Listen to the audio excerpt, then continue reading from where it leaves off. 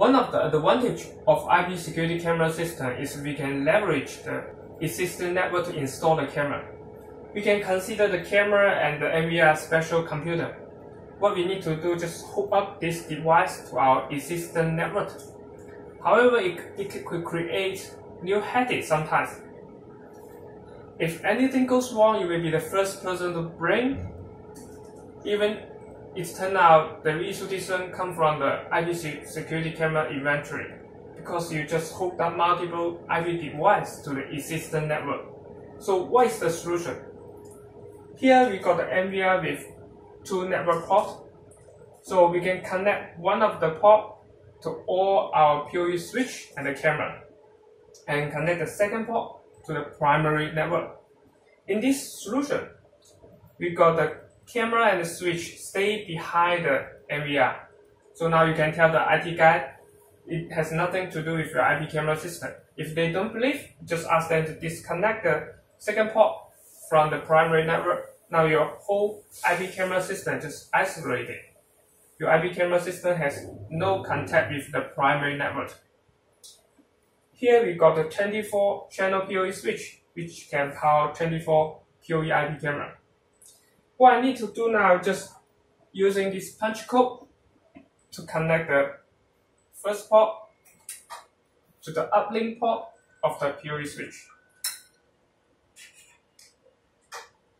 Now we got 24 PoE port ready, and this is the cable from the IP camera. So I'm going to pick one of the PoE port and connect to the PoE switch. Now, all this switch and the camera just stay behind the NVR. There's no physical connection to the primary network. Until now, I got this is the cable from the primary network. So now I'm going to connect the second port to the primary network. Alright, you can see the system is isolated. There's only one way to go to the primary network is through the second port. How about we need to install the IP camera to the existing network switch?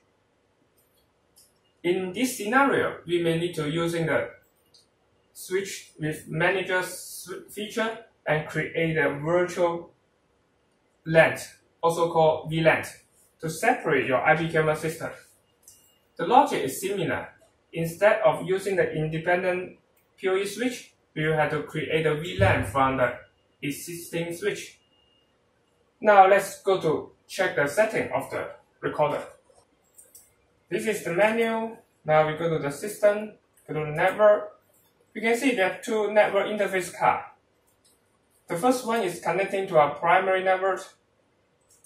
The second one is connecting to our camera and the switch. You can see these 2 network interface cards has different subnet. So actually they cannot talk to each other. The camera cannot pass through the first network interface card and go to the internet because there are no routing table between them.